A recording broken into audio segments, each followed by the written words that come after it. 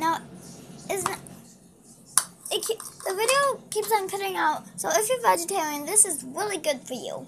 Really good for you. Even if you're not vegetarian, still really good for you. And Annabelle's trying it for her first time. She's gonna love it. I hope she's got to learn to be a vegetarian. That's what she wants to be.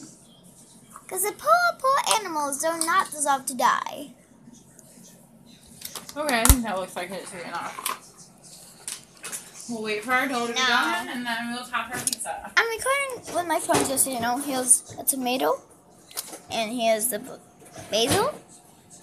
Good old basil. Now, what are we gonna make now? Oh yeah, this is a Halloween drink. Yeah. It's really good.